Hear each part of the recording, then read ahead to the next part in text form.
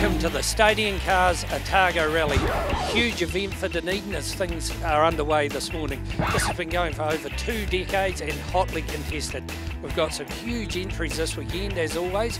You'll see John Spencer's Nissan 240 RS there behind me, just going through scrutineering.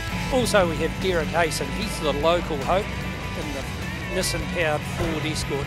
At the front of the field we've got the likes of Hayden Padden.